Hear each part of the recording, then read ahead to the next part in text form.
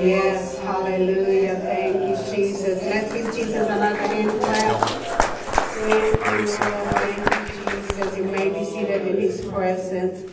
Praise God. Thank you, Lord. I'll check my time. I have to catch a flight right after this. I forgot. Well, I'm sure I have enough time. So anyway, while we were in Hawaii, it was a conference for all the pastors and all the leaders of the whole state of Hawaii, the Assembly of God. And so they all flew in from all the islands, and we had a great time. But God laid a word in my heart to share with them, and I felt like to share with you guys also, because I'm speaking to leaders. Amen? I'm speaking to leaders this morning. Whether you are doing something, but I felt like whatever area, whatever I believe, when you come to Christ, when you come to God, you are a leader. Amen? So anyway, today's scripture is found in the book of Genesis chapter 18, verse 18. It says, Abraham will surely become a great and powerful nation. And all earth will be blessed through him. Yeah. This is a prophetic word that God gave Abraham. And you and I are the sons and daughters of Abraham. Amen? Yeah. Therefore, these words are for you and I. In other words, we surely become great and powerful. Say, I'm great. And I'm powerful. Yes, that's what God said about you and I. When he called you and I, set us free from sin, he said, you will be great and you will be powerful. Amen. Amen. Not timid, not fear, not worried, not filled with anxiety, depressed. Amen. He didn't say that. He said, no, you'll be great and you will be powerful. Amen. Yes. We have to think that way. Otherwise, we will not fulfill what he called us to do. Yes. Standing up, there were 4 speakers that were there at the conference. 2 of them was John and I. The other 2, they are doctors. And I found myself standing over there and said, my God, how did I get on this stage? One of them was representing John Maxwell. And a lot of people all over the world knew who he was. Yeah. Dr. Ron McManus. And I found myself, John and I opened up the conference that first night. Yeah. And I have to keep telling myself, Meleana, you are great. And you are powerful. Yes, if I think of, you don't have the education. If you think you came from Tucson. If I think of all my mistakes, all my crisis and all my problems, there's no way I can stand up and speak to thousands of leaders that morning. But because I have to tell myself, Meleana, you're great and you're powerful. So I was able to stand up over there that morning and the next that night and the next morning. Amen? But listen what he said. The next sentence he said, and through you, all nations on earth will be blessed. Yes. Think that way. And I have to tell them, listen, the reason why you're a pastor, the reason why you're a leader, because he said that through you, all nations will be blessed. That means your family, your church, your city. Tucson is blessed because of you and I. Yes. Come on. You have to think that way. Amen? Otherwise, you'll be so caught up in your mistake. You'll be so caught up. I don't have the money. You'll be so caught up. Look at our little church. It's not even full. And here I'm speaking to churches that have thousands and thousands members. And I come back here to Tucson. It's a handful. How does that work? Travel all over the country.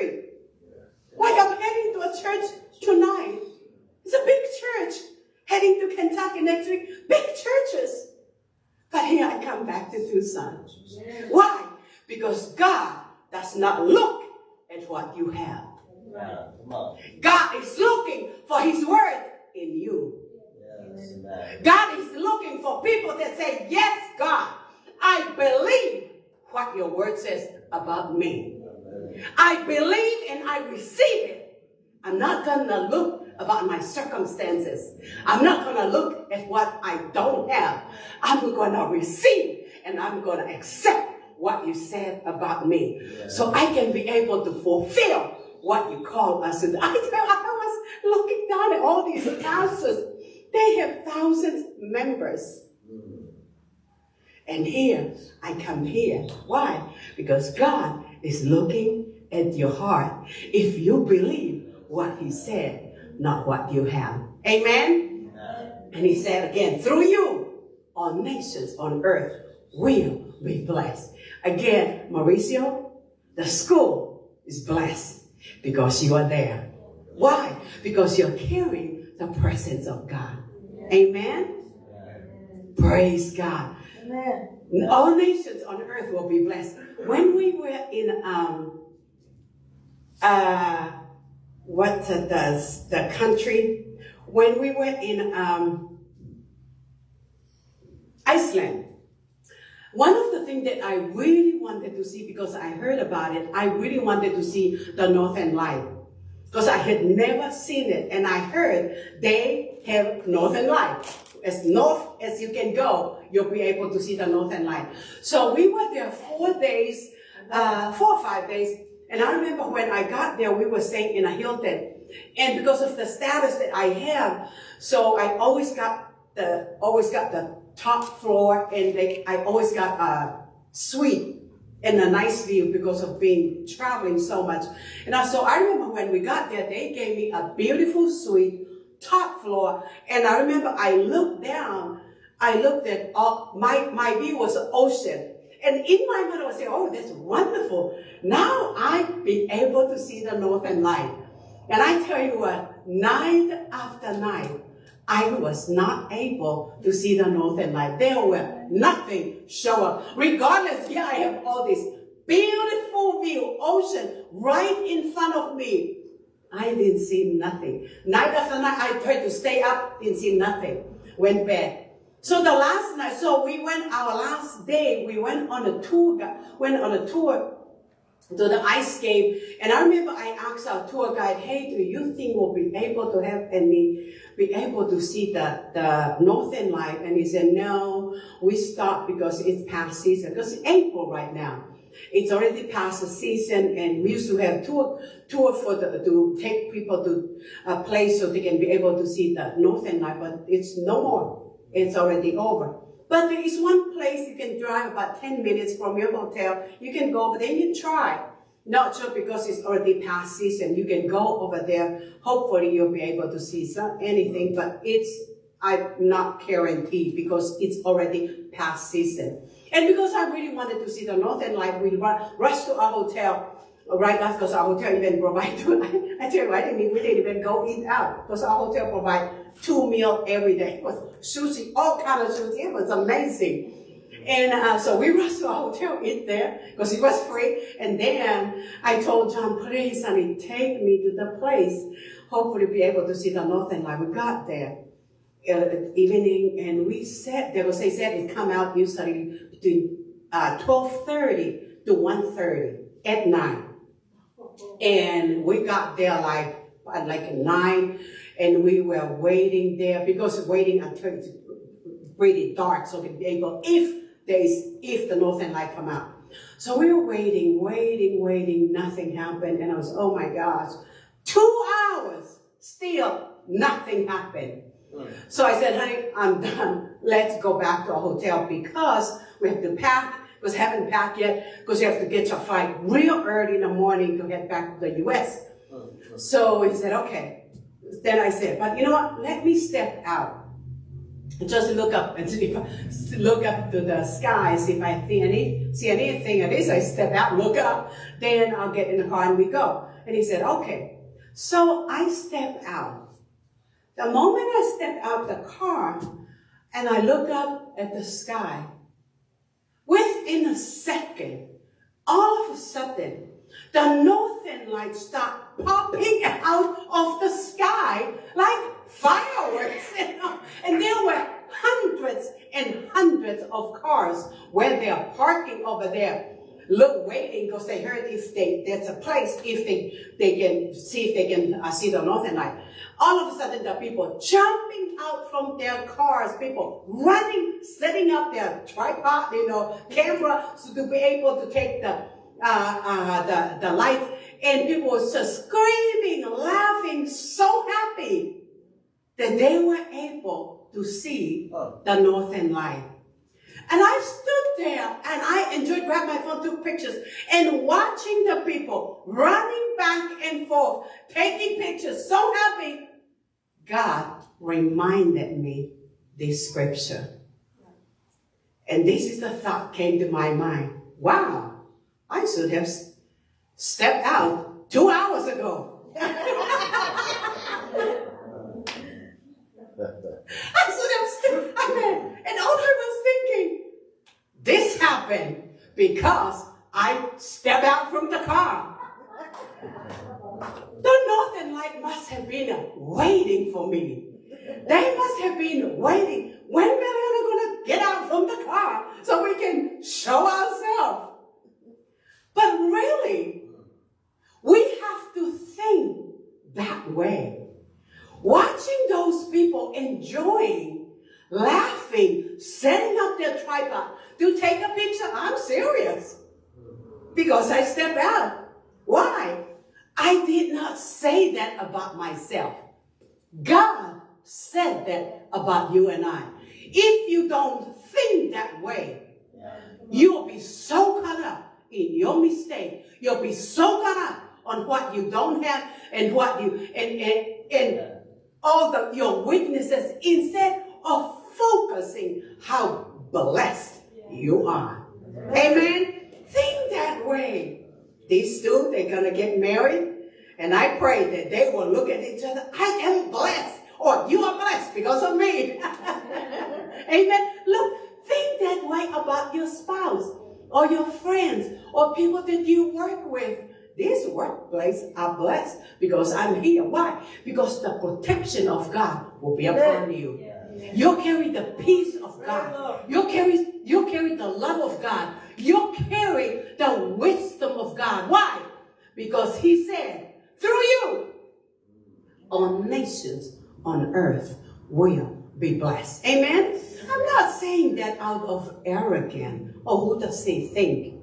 Who does she think she is to say because she stepped out from the car? Because she could have stepped out 2 hours ago. Listen, I'm not being arrogant. That false humility to think that way. I'm just struggling to get off my thinking off of my mind. But to come and line up my thinking how God thinks about me. Amen. Amen. Amen. We got to change the way we think.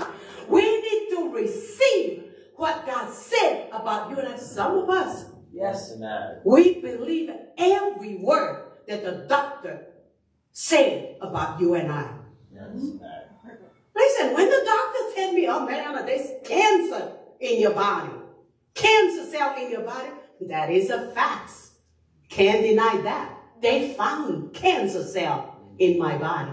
But his word said, by his stripe, I am healed. Yes. Come on. Yes. So I have to make a choice. Yes. And am I going to come in agreement? Yes, what the doctor said is a fact. Am I going to come in agreement with my facts? Or am I going to come in agreement with what he said? Yes. I choose to come in agreement with what he said. Yes. By your stripe, I am healed. Yes. Standing up here this morning, amen, cancer-free, delivered from sickness. Why? Because I choose to come in agreement with what he said about me, not what my facts said about me. And God wants you and I to do the same thing. That through your life, everyone you come in contact with will be blessed. I have to think that way. Hallelujah. What a privilege. What an honor. Let me tell you what. I take it serious. When God gave us the privilege to travel over the country, basically the world, I know I have to change my thinking. If I love people, if I love God, I have to change the way I think to line up and come in agreement with what God said about me, not my crisis, not my problem. So I can be able to witness, I can be able to encourage, I can be able to speak to the body of Christ. Amen? The word that the Lord gave me and wanted me to share with you this morning of how important, like what I said or shared earlier, how important it is for you and I to love God and love people. What's in God's heart is for you and I to love people. Because we can say, I love God, I love God, I love God. But if we mistreat his people, sorry, I'm not going to believe a word you say. Amen. If you treat God's people, I remember when I stand up the other night in Honolulu speaking, like what I said, I was just in, oh my gosh, all these people are doctors. I am nothing. And I was saying, wow, what an honor to speak to these people. And the Lord reminded me, he said, Meleana, if you continue, I wanted to show my love through you to everyone you come in contact with. You don't need a doctor for that. You don't need a PhD to love people. You don't need a degree to treat people with honor and respect. Why? Because they're created in God's image. And that's all God is looking for. The best example that I tell you, the person in a story in the Bible for a person that loved God so much is Peter. Because we knew the scripture talk about when he found out that it was Jesus on shore, he jumped out of the boat. Boat was heading shore anyway. He jumped out of the boat and swam to shore. He beat the boat to shore. Why? Because when he found out it was Jesus, he got out from his comfortability. He got out from what he got used to. He got out from what familiar we knew. The Bible said that he does not know how to swim because he sank, right? But he swam to shore. Let me tell you what, when you love a person so much, you do things that you never done before. Amen? And that's what Peter did. He loved Jesus so much, he jumped out of the boat, swam to shore, because he wanted to be the first one that got to Jesus. He wanted to be the first one. But guess what? When he got there, when he got to Jesus, Jesus asked him 3 questions. Same question. He said, Peter, do you love me?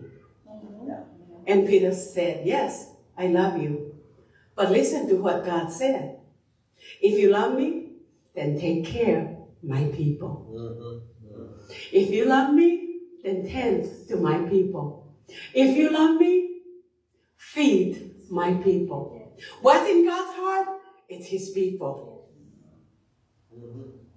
Why? Because he wants you and I to reflect who he is by how we love God's people, how we treat them, how we honor them. Let me tell you what, you can make a lot of mistakes, but when you love people, because his word said that love covers a multitude of sin.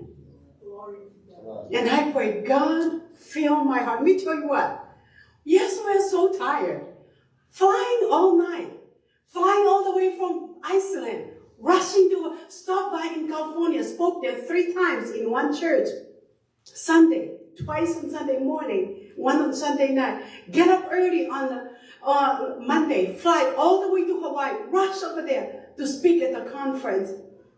Do we abuse somebody? No. It's the love in us for God's people to use whatever the gift that we have to feed his people. Let me tell you what, when you love God so much, the result of loving God is loving people. Amen. The result of loving God is loving people. It's hard for you to get upset with people when you love them. I'm not saying that you come in agreement with sin. I'm not saying you come in agreement with bad behavior. No. Those situations, it has to be addressed. Sometimes there are situations in churches, it needs to be addressed. But we need to address it to restore them back into right relationship with God. Not to address them to destroy them, but to address them to restore them into the right relationship with God. Amen? Again, getting back to Peter. Amen. All Jesus said, Peter, if you really, really love me, you are going to take care of my people. You're going to love my people. You're going to feed my people. Same thing as I have shared earlier about the centurion. When they came and begged Jesus, Jesus, please come and heal his servant. Look what he did. He loved our people. Again, when you love people, you move in action. It's not just by word. Oh, I love the church. Oh, I love Citadel. No, we will move by action. What is the centurion action? He built them churches. He give. He used his gifts. He used his money. He used his talent to give, to serve, to build. And when God used the little bit that I have, I'll travel over the world. I'll travel over the country. If I can get up, couple minutes, 5 minutes, build your people, encourage your people with the little bit that I have, I am blessed. Yeah. And I pray, oh God, thank you. Thank you. And listen, the result of loving people, the result of serving and using the gift that you have to build his people, build churches. Churches mean, yes, not only the building. For me, churches is the people. Because if people is not inside the church, it's just a building. Amen. That's why it's so important. We need to love each other. We need to encourage each other. Be filled with joy. Be filled with love. Amen? Amen. Because when we do that, we tell you what, when we have that attitude, when we have that desire, when we have that character of loving God and loving people, guess what God will do? He'll impart to you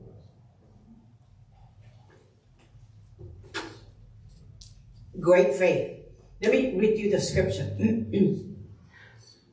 That is so. Because he loves our nation and has built our synagogue. They told Jesus that. Let me read the whole verse again, verse 4. He said, they came to Jesus, they pleaded earnestly with him. This man deserves to have you do this. I remember when I post a picture of my view from the hotel when I was in Iceland, and I said, this would be so nice, right when I first arrived, this would be so nice with this view to be able to see the northern light. And of course, I did not see the northern light when I was in my hotel, but I thought about it. God did not allow me to see the northern light in my hotel room. Why? Because only me gonna enjoy it. But he allowed me to get into that park, whatever place I was, and everybody there got to enjoy the northern light. And I remember, so when I posted that picture, I posted my story on social media, and I have a friend of mine respond, and she said, Meleana, I'm going to pray for you that you will be able to see the northern light while you are there in Iceland because you deserve it.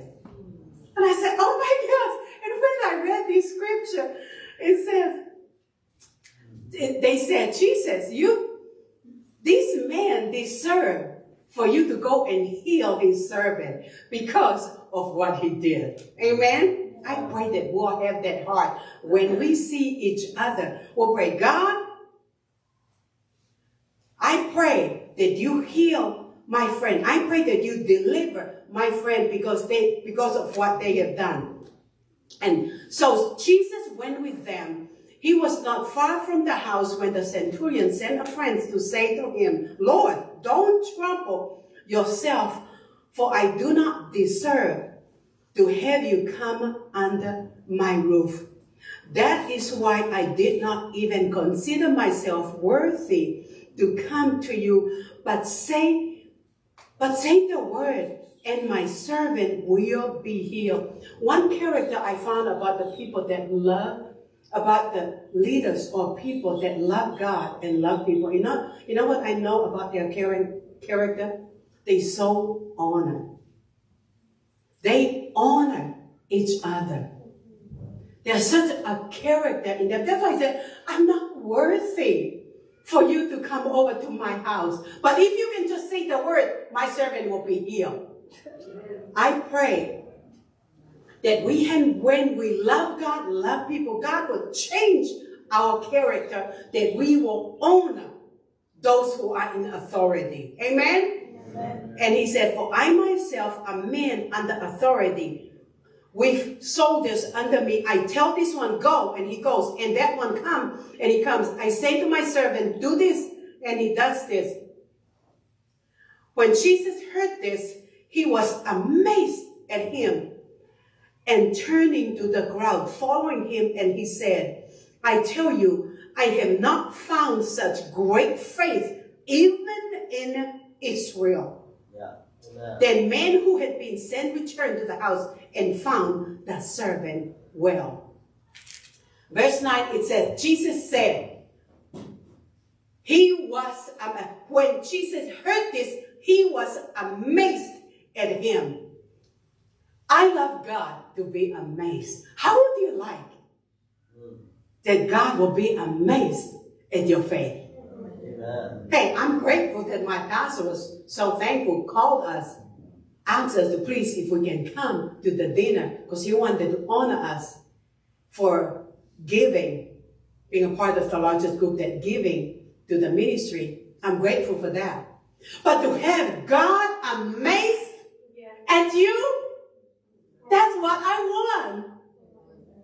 You can be amazed. I see travel. Big deal. But to have God amazed at your action. Who you want to impress is God. We cannot. Sometimes we are wasting so much time trying to amaze our friends, trying to amaze people at church. Listen, big deal. The person we need to be amazed at us is God. The person we need to impress is God himself. Why? Because we cannot, we cannot heal each other. Our friends cannot do nothing at us. But it's God who can heal us, transform us. Amen? And he said, praise God. Even God said, I haven't seen anyone in Israel have such great faith. I want God to say that about you guys. Amen? I want God to say that about Teresa. I want God to say that about all of you here this morning. Man, she had great faith. I had never seen that kind of faith in Tucson. They are so faithful. Small church, yet they are so faithful. They are serving like a big church, you know. They show up and continue to serve like a big church. I tell you what, when we go to big churches, you guys act like big church. And I'm grateful for that. showing up on time, early morning prayer. I mean, some big churches I go to, I know they don't have that privilege that we have, having early morning prayer. But I'm so grateful that you guys have great faith. Amen. Coming to our church. Why? Because God wanted to display how great He is in your life and my life. Amen. And guess what? God can help but to take care, give the centurion what his need. As I read at the end, that servant, right when the centurion said, oh, I'm not worthy for you to come over, just say the word. Let me tell you what, that is faith. I pray that we have that kind of faith. God, I believe any word that you say, I believe it. I believe whatever you say. That the worship team, Lord, whatever the worship team sing this morning, I believe it. Whatever the preacher said on Wednesday, I believe it. Whatever they're going to say, I will believe it. That is great faith. Let me tell you what, it will move God in your behalf. Why? Because you love people. Yes. I remember when a few years ago, my oldest brother used to work for the government of Tonga, and he was one of the members of the parliament. And I remember the Queen of Tonga was visiting Hawaii, and John and I, we went Hawaii, ministering in Hawaii. And my brother, he retired from working for the parliament, and he moved to Hawaii, and he lived there with his family. And when he found out that the Queen of Tonga was visiting Hawaii, because he know them, when he used to travel with them together to England. So he called John and I, he said, oh, Meleana, do you guys want to meet the Queen? I had never met our royalty, you know. And I said, yeah. And he said, the Queen of Tonga is here. He's staying in a hotel in Ala Hotel. If you guys want to meet me at 2 o'clock at this hotel, in Ala Hotel, I'll have you guys meet the Queen. I said, wow, are you sure? He said, yes. I was running. I was out in Waikiki. I was jogging. I tell you what, I dropped everything I was doing, turned around, ran all the way. Everything was a couple miles away from my hotel. Ran all the way to my hotel. I thought about this. My gosh, I wish we do that. When we knew that, oh, church this morning at 10. We'll stop everything we do. Make sure we rush the church, amen? So anyway, but guess what? We do that for earthly queen or earthly leaders.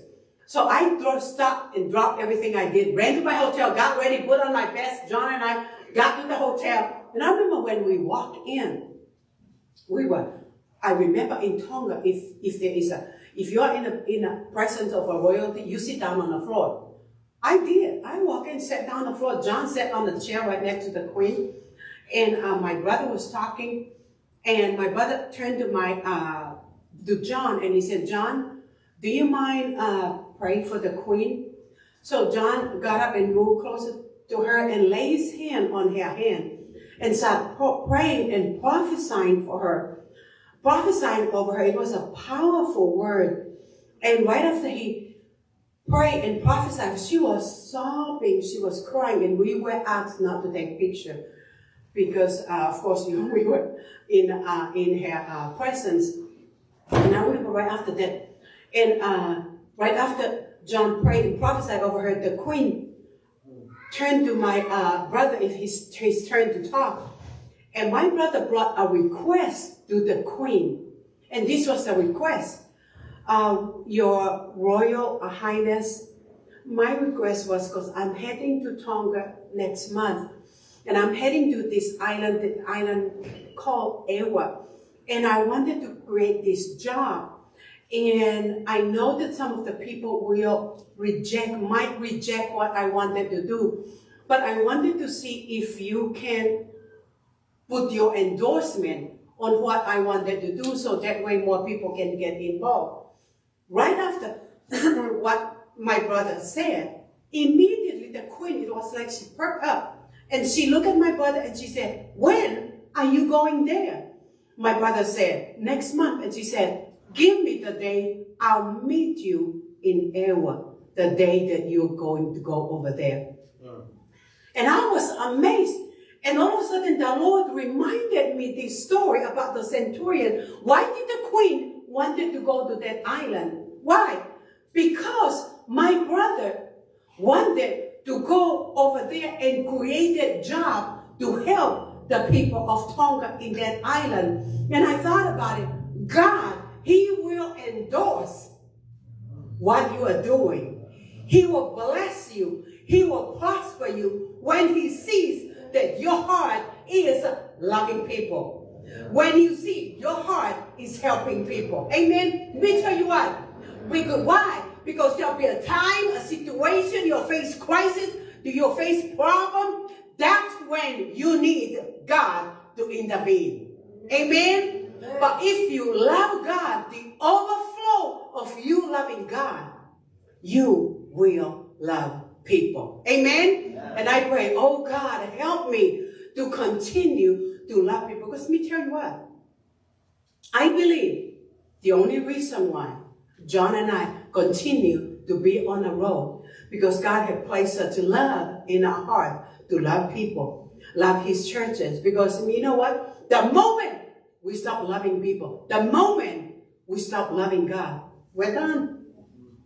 We are replaceable. God have no problem replacing preacher. God have no problem replacing evangelists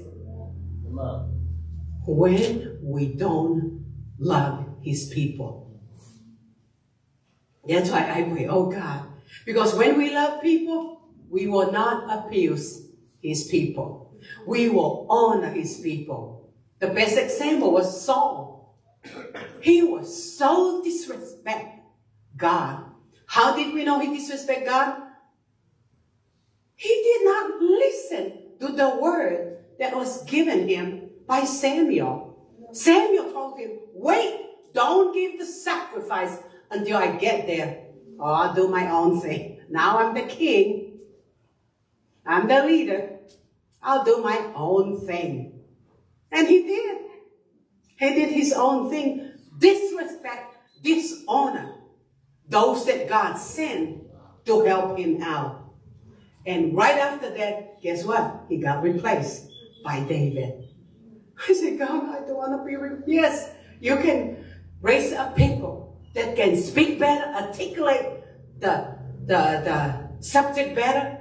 But I pray, oh God, just help me to love people. Just help me to love you. Just help me to love people. Because in my day of crisis, in the day that I have problem, that no one else can help me, I will cry out. And you will show up and deliver me. You will show up and heal me. Amen? Amen. And I believe that's what God wants you and I to do. This morning, let me tell you what, this church will be full if we continue to allow the love of God. When people walk in their first time, just love on them. Amen? Just embrace them. Say, God loves you.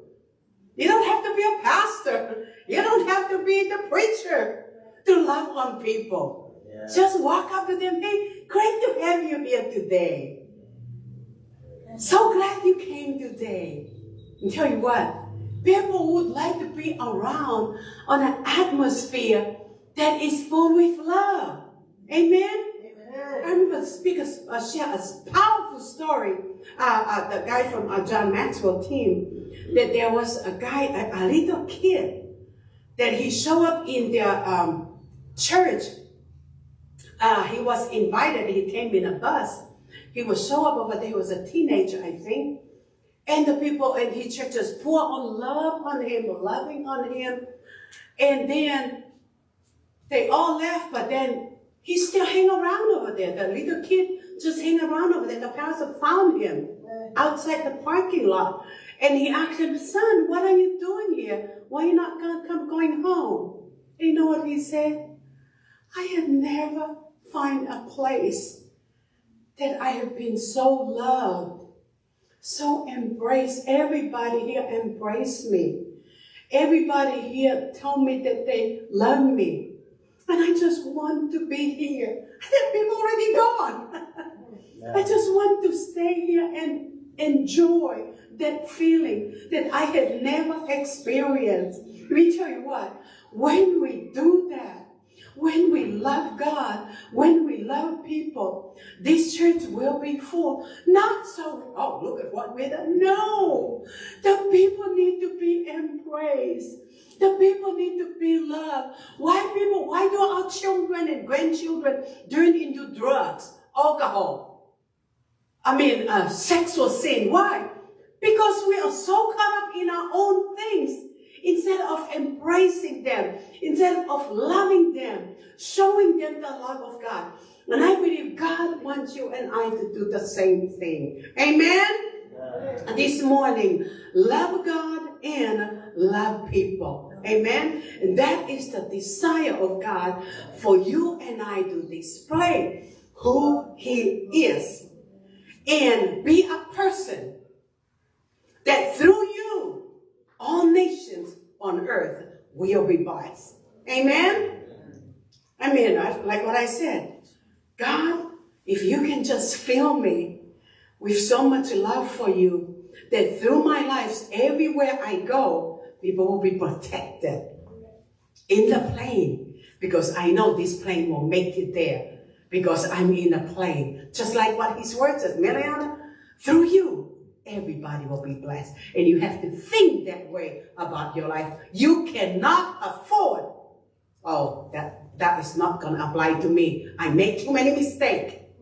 That is not going to apply to me. Look where I live. That is not going to apply to me. Look at what I have done. But if you repent and turn to God, God wants to use you to be a blessing. Amen? Praise God.